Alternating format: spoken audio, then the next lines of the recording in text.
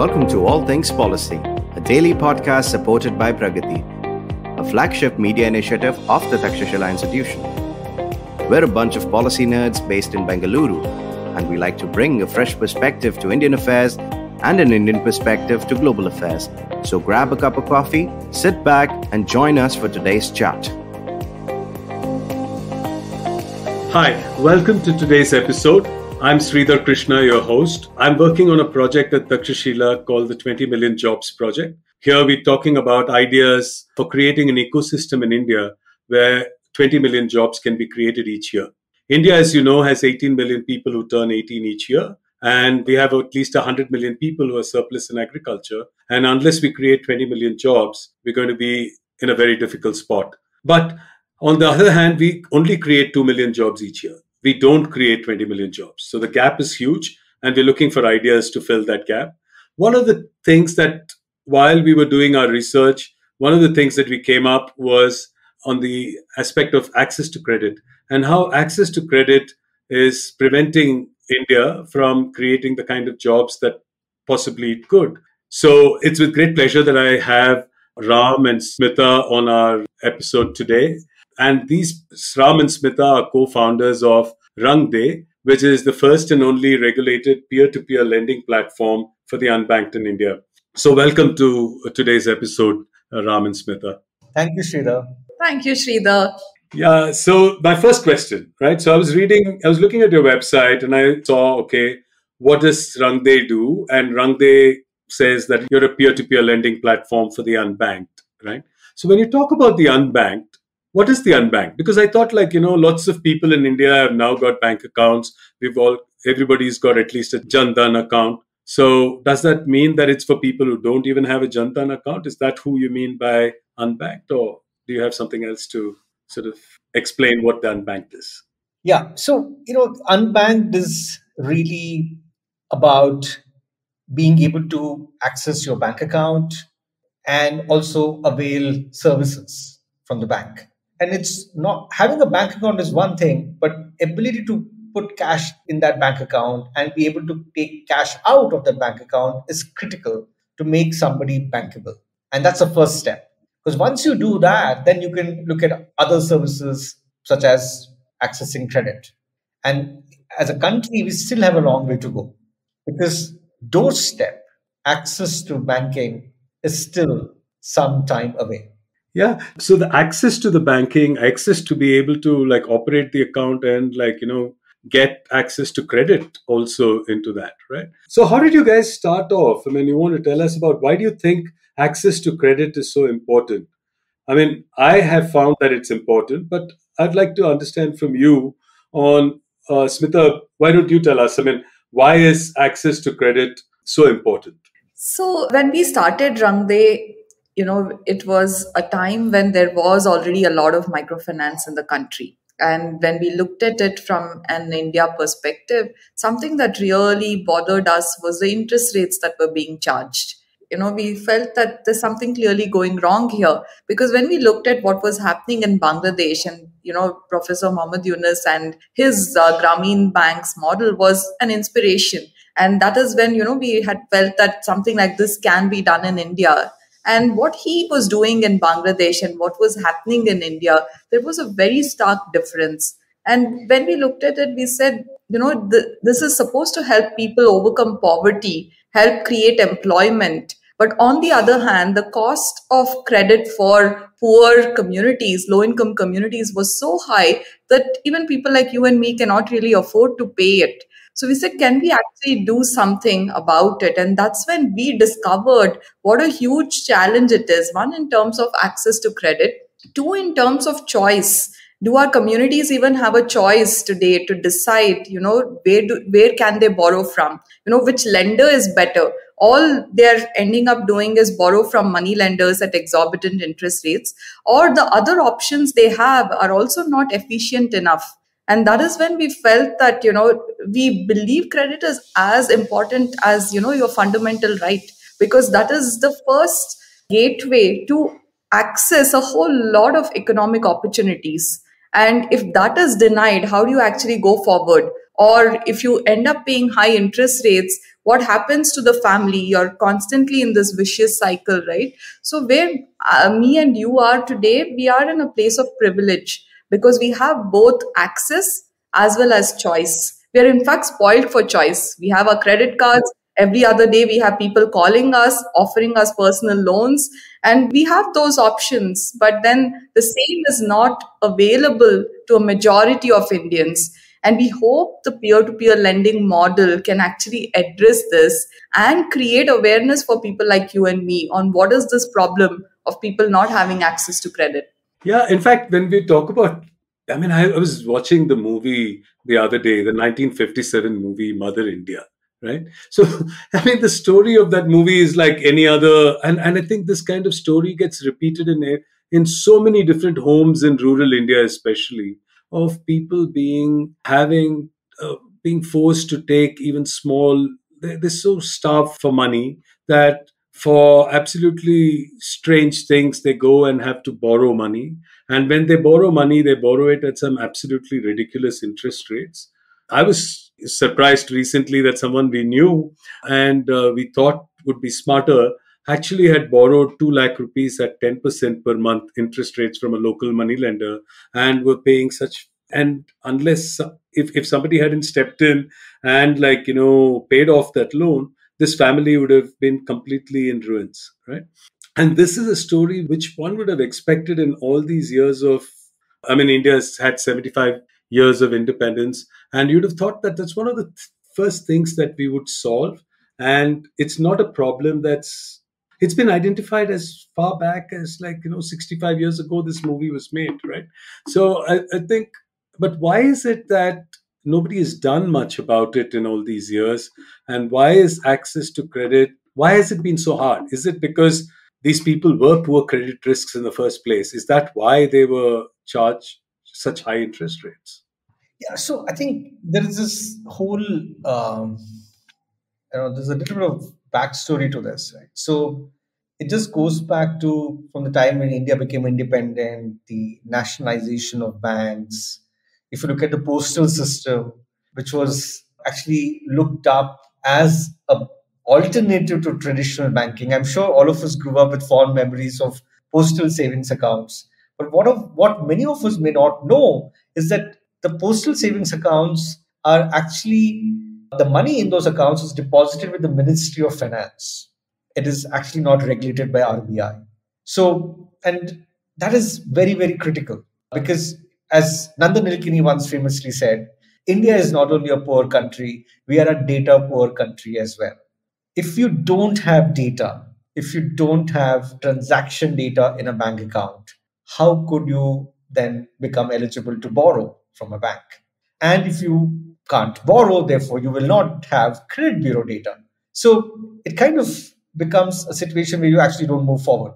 So in India, we had this evolution over the years of SHG bank linkage program, where the idea was to save small amounts of money in a group bank account, and then the bank manager, where the account is, they would get to choose how much they would want to lend to that group.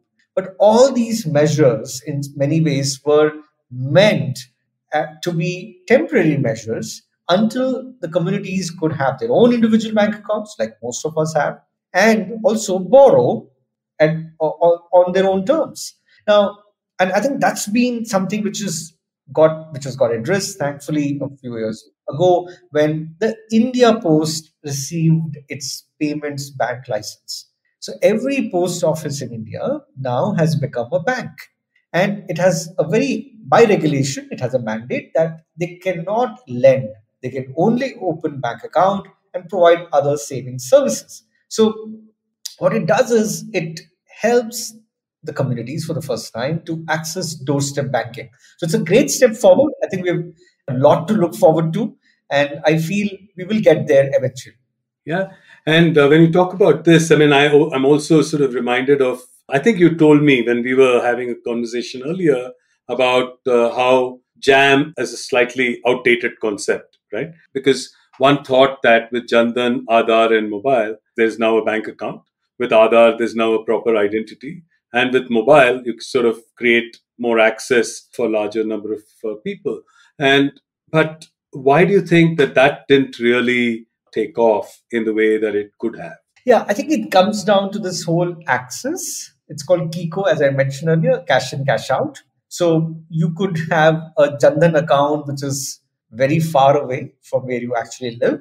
And even if you travel to the bank, given the bank infrastructure, the capacity of the banks, they are not served in the manner in which they should be served. So they end up waiting at the bank branch, and they also end up losing a day's livelihood because they had to travel to the bank. And also, even though the jam trinity, as it was called, it was obviously well thought through, but you also had the mobile access, which was not as widespread as many of us wanted to believe it to be, because of the data which was coming out. And we saw much later that many people had many phones, and therefore the data looked a bit much bigger than what it was. And also, access to smartphones was obviously very limited, especially in the last mile. Yes, Smita, you wanted to say something on this, I think. Yeah, I just wanted to share an anecdote, from our work with communities very close to Bangalore. We were actually running our financial literacy center there, and this was really based on,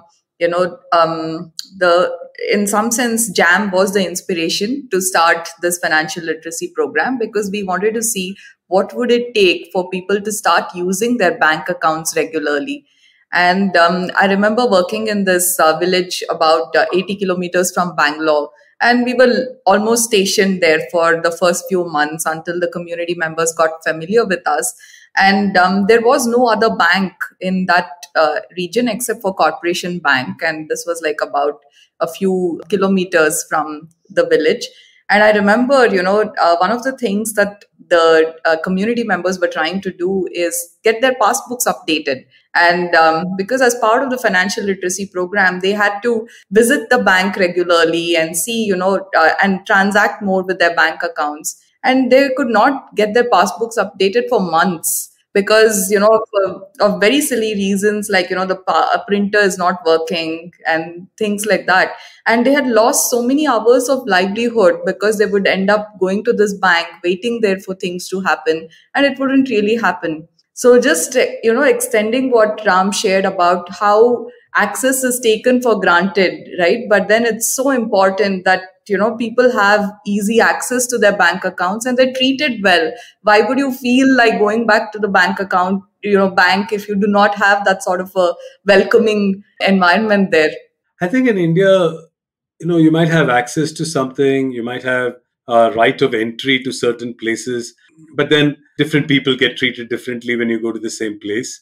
And all of us don't have the same experience when we visit a restaurant or a bank or any of these other places, right? And I think, and I think not having access, I think that's another one. In fact, I was talking to somebody from the University of Ohio a while back, and he was talking to me about digital access and how that's so important. And he talked about things that are important are like, the fact that you have access to digital. But there's also about literacy and knowing how to use digital well. And similarly, I think it's also about financial literacy is also a very important thing. It's not just about access. I think people also knowing, you talked about financial literacy here.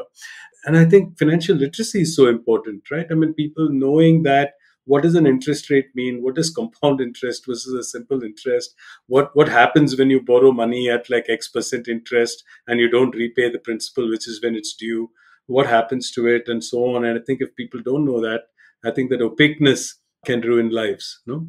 And so that's great. And I think I wanted to come back to saying, talk to us a little bit about RangDe and how it's all started and how did you guys sort of team up? Did you meet while sort of finding RangDe or did you meet before that?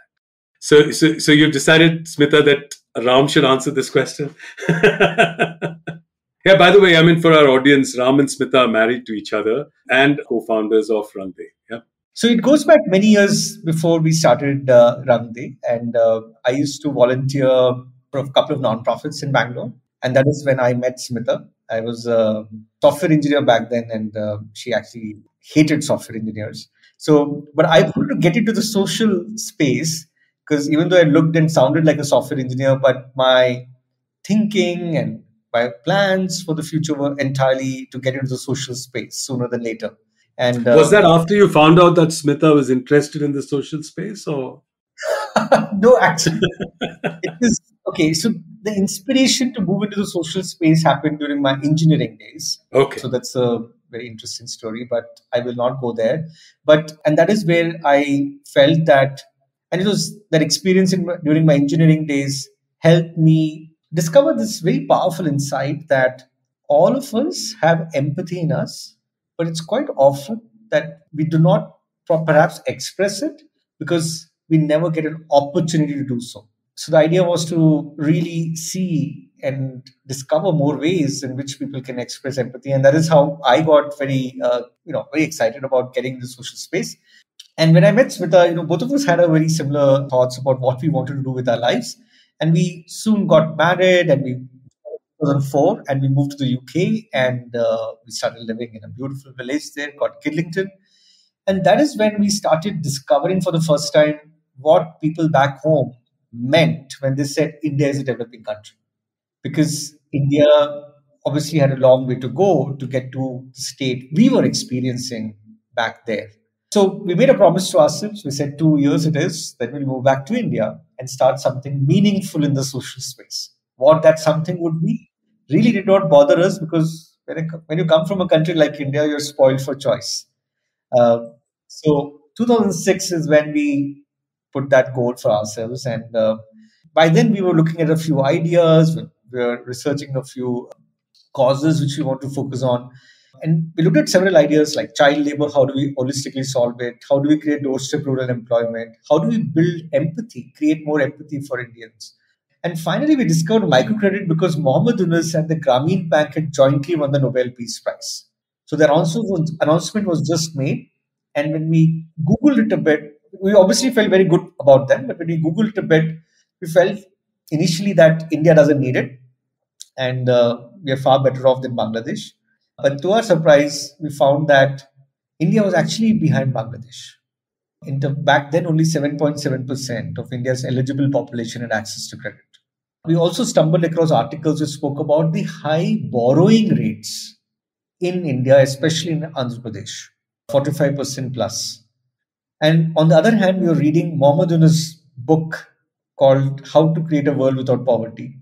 And it had a very pristine definition of how credit should be designed and delivered in a manner so that it creates value for the communities you want to serve.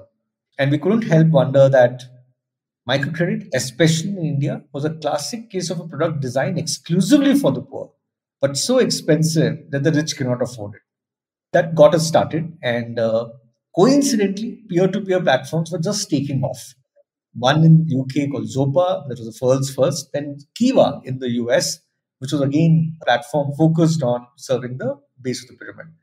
This construct we loved the construct of peer-to-peer because we felt, especially in a country like India, this construct can do two things. One, provide a beautiful alternative to mainstream credit access. And two, it would also help bridge the massive empathy gap which we have in our country. Because unlike donations or anything or charity, here you're actually investing in a community member who is working as hard as you probably did to earn that money, to return the money with interest. And at some point, you can't help noticing who this person is. Where is this person based out of? And at some point, you may also want to go and visit this community, perhaps spend a day with them. And our belief was that would bring about a big change in the way people are perceiving and addressing some of the problems which India is facing. That's very fascinating, Ram. And I will go deeper into the RangDe story and how this kind of method can be scaled up and replicated after a short break.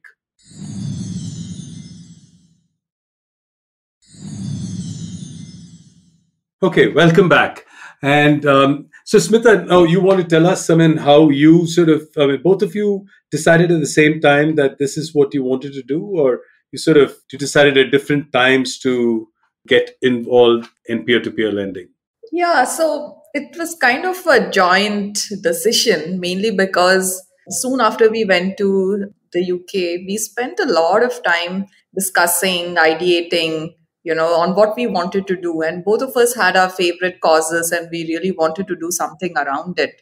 So many of these also translated into business plans and, planning how we are going to launch it and everything. So it was like a joint discussion. And then 2006 was when, in some sense, we discovered this whole new world of microcredit thanks to Professor Yunus. And then we discussed it and we were like, yes, I think this is going to be a very important and very critical piece, that will help in addressing and helping people overcome poverty. So how did you actually start? How did you do this? Oh, that's an interesting story. I'll start and probably Ram can pitch in. So we decided on, RangDe and that it's going to be the peer-to-peer lending model. And then we had to really find two sets of partners. So we wanted a technology partner who can help us build the platform. And we were also looking for a branding partner, a creative agency who can help us with branding, design, and everything. Because we felt that the name RangDe was beautiful, and in some sense, it could appeal to people, because we have always imagined RangDe to be a movement, not an organization. And we felt that that name had that call to action and people would join us. So we were looking for these two sets of partners. Both of us had our full-time jobs then.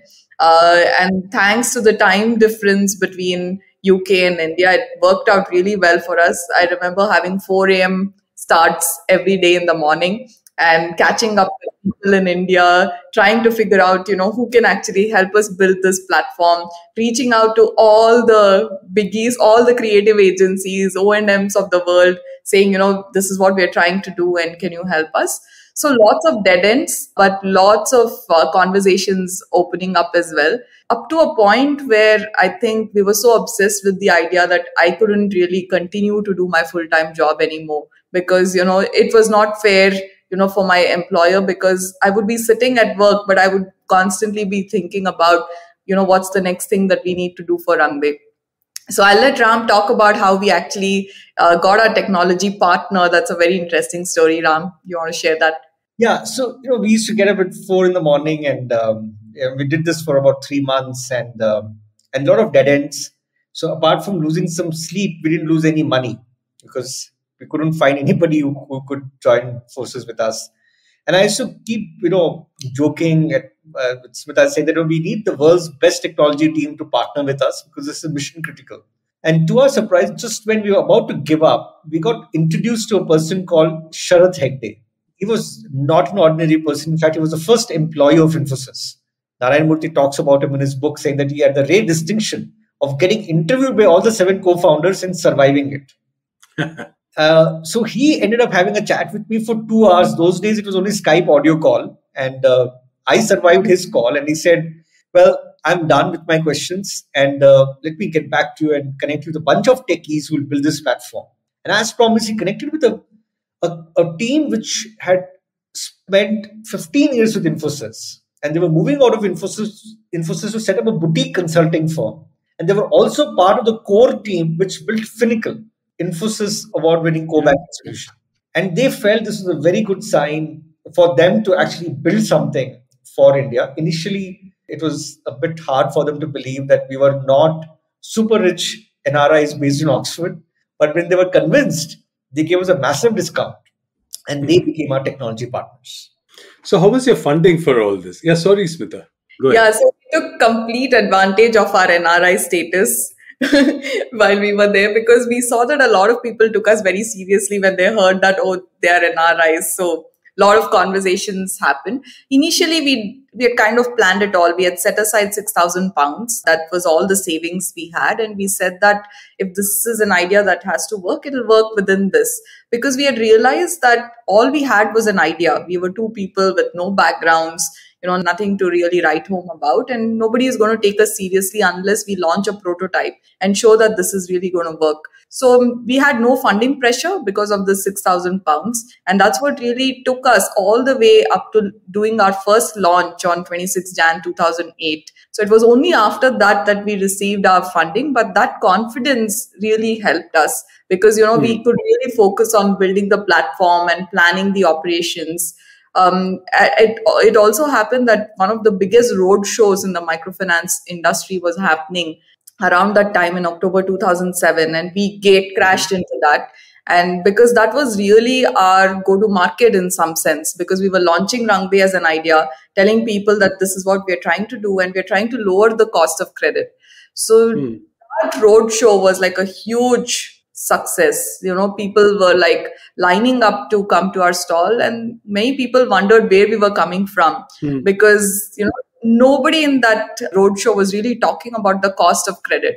Everybody was just celebrating how microfinance could be this, magic bullet, to everybody's problems, but nobody was really hitting the nail on the head. So we got some amazing set of, mentors, partner organizations to work with in this roadshow. And then we went live a few months later after a lot of field visits, meeting a lot of communities, designing and understanding, what it takes to create better loan products for the community. So a lot of work actually went in between that roadshow and us actually going live. So this is wonderful, right? I think, it's always inspiring to talk to people who have founded something and created a company and built it to and then especially so when you're talking about doing something really meaningful, something that's impacting lots of lives, and especially lives of people who are from marginalized communities and who really have not had the kind of access that we all sort of grew up and took for granted. And so it's thanks for sharing. And I want to know a little bit about how does this work? So, I mean, how many people have you lent to so far? And how do you find the people that you want to lend to?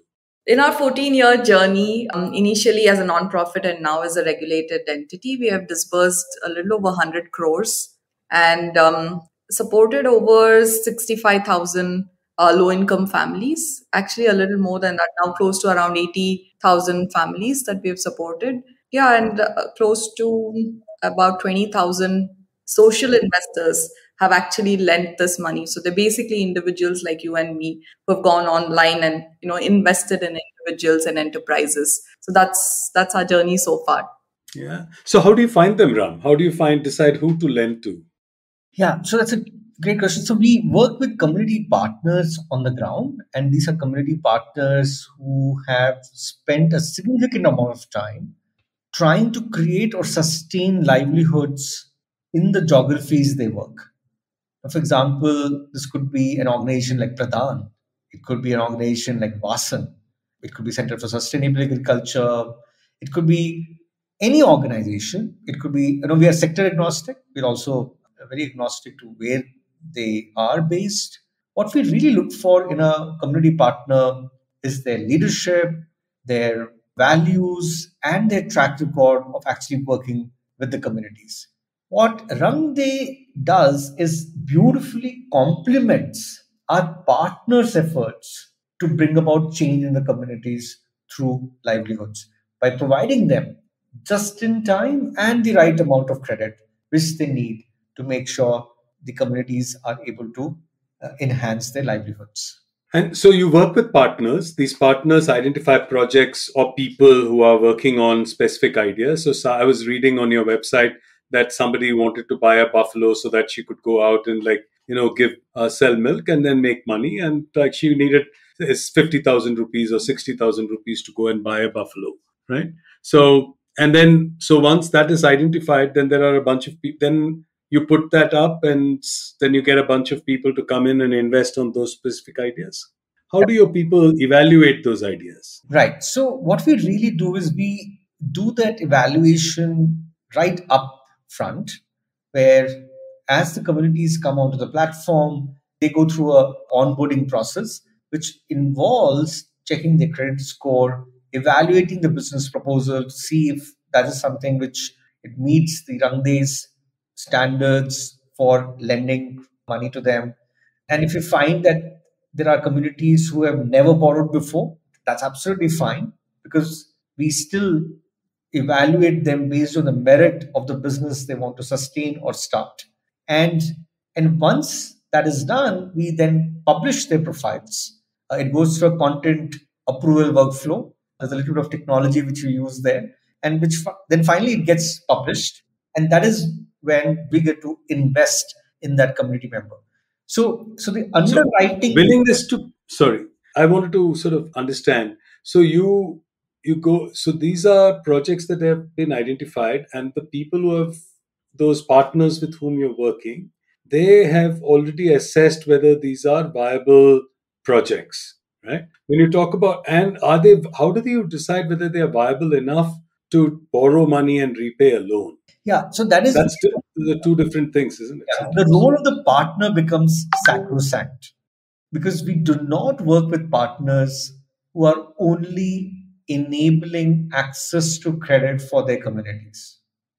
We work with partners who are handholding, mentoring, and supporting the communities they work with. The only piece which is missing there is access to credit. Yeah. So that's the big difference. Smita? Yeah, I just wanted to add to it. So it kind of happens in two parts. The business viability is done by the partner on the ground, because the partner is also involved in providing that kind of hand-holding, market access, those critical things that are needed for this venture to become successful. The loan repayment ability is done by us as part of our credit appraisal process based on the data that is shared with us on the loan application form. So it happens in two parts. So the credit bureau checks, the loan repayment ability, those things are done by our team with a little bit of technology and human intervention. Yeah. So how do you know that somebody willing to repay? Sometimes they're able to pay, but there could be willful defaulters also happen on loans. So how are you protecting against things like that? I think a large part of that, is taken care of because of the curation process. Because the curation happens at different levels. One is about a lot of effort goes into identifying who we want to partner with.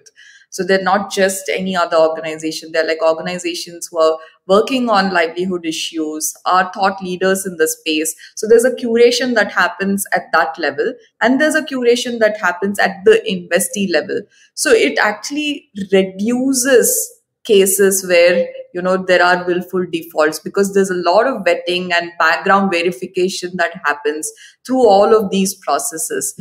To give you a sense, in the last 14 years we have not had a single willful default from the community in the 100 we have disbursed. Yeah, we have had issues where we have gone wrong in selecting the partners and things have gone wrong there, but it's never happened that the communities have taken a loan from us and have refused to repay without any genuine reasons. So wherever there are delays because of extraordinary circumstances like the pandemic, or there's a natural calamity. And even those delays are delays, they're not defaults. Even right now, people are coming back and repaying, trying to recover from the pandemic. So that's why we heavily rely on this curation process that we have. And I believe that's the expertise that we have built now. Great. So do you think that this model that you've got is scalable? And do you believe that, now you've said you've lent to about 80,000 people and you've lent about 100 crores, but we know that it's a drop in the ocean, right? In terms of the real need for India, in terms of the amount of credit that's needed versus what is actually available. I was reading a report on the MSME sector, for instance, and said even the MSME sector has access to only 15% of all the credit that it really needs. So when you have that kind of a gap, this idea is wonderful to make an impact for two people to get together and say, I've made a change, I made an impact. This is wonderful, right? But how do you make it into something that's like, tomorrow to lend 1,000 crores or 10,000 crores, or to have 800,000 people or 80 million people whom you lend to? How would you do something? How is this model sort of replicable, or do you need to do something differently? I think the only way that, access to credit can actually be scaled is by leveraging the peer-to-peer lending construct. And the reason I'm saying this is it kind of democratizes access to credit. And what we have done is really just scratch the surface.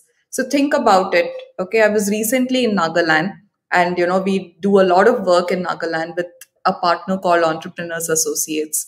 There are a bunch of successful entrepreneurs in Nagaland who Entrepreneurs Associates has enabled, has incubated, helped them scale up. Then there are entrepreneurs who are just starting up. So imagine a scenario where our peer-to-peer lending model can actually have a community lending initiative within Nagaland, where successful Nagaland entrepreneurs are using the RangDe platform, a regulated platform, to lend to their peers who are just starting up now. And that is just one use case. So I feel that this model has so much potential that we have hardly really, scratched the surface, and it humanizes credit, it democratizes credit, and it disintermediates the bank. So if yeah. I get that this idea is big, and what you've done so far is only scratching the surface. I understand that. But see, right now, one of the big things that you do is evaluate partners, right? So evaluating partners, I mean, like, is a linear process. I mean, it's not by itself. I mean, how do you sort of scale that? What are your plans for scaling evaluation of partners, or do you say that each organization would be of this size, but then there could be many people who could just do what you're doing? Yeah. So how do you? I think the good part about evaluation is that we already have a very strong civil society organizations, across the country. Now, many of them, in fact, have already been working in the livelihood space, and post-pandemic, there's a renewed focus on working in creating and sustaining livelihoods. Now, as it stands today, we have visibility to provide credit to 1 million low-income households across the country. This is thanks to our long innings in this space.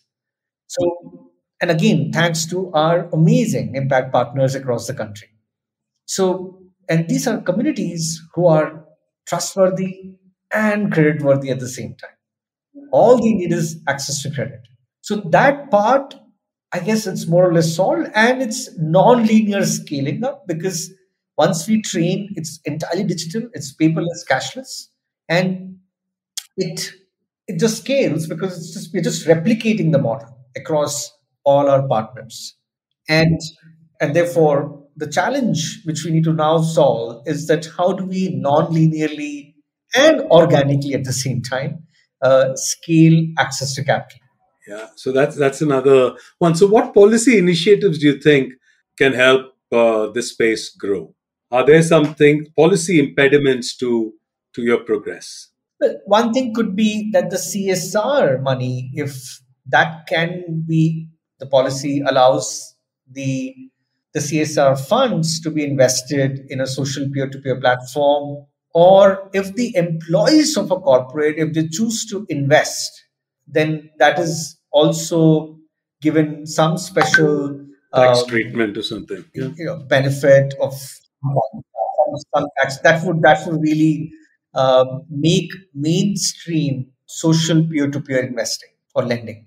Yeah, and the way I see it is it's a commercial venture at some level, right? So basically, you also have to, and there are people who are giving investors who are there, while they may be not looking for extraordinary returns, they do expect that there would be some return on their money, and that it's not that they're just giving away this money for 1 year for one person to buy a buffalo, but they're actually able to. The person who's bought the buffalo has made money, has repaid the loan, and then you're able to like finance a herd of buffaloes, if you will, over time, right? So I think you want that to happen, and so it has to be. So are your investors happy with the kind of returns that they are getting? It's not to compare with something else, but from their perspective, what they expected and how with the returns. Do you think your investors are happy with the returns they're getting for something like this?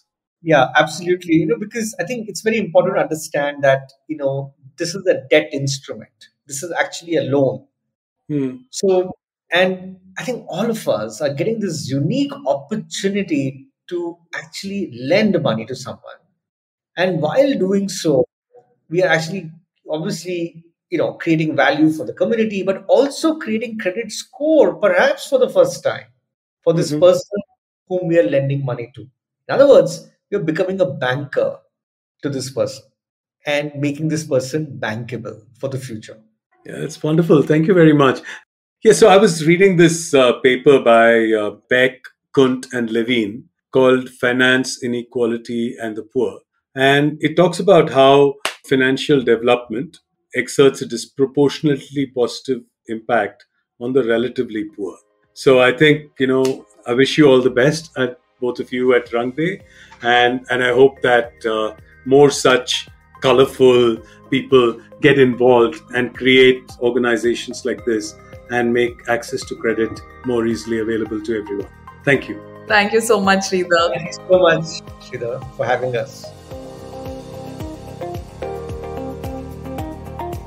If you liked our show, don't forget to check out other interesting podcasts on the IVM network.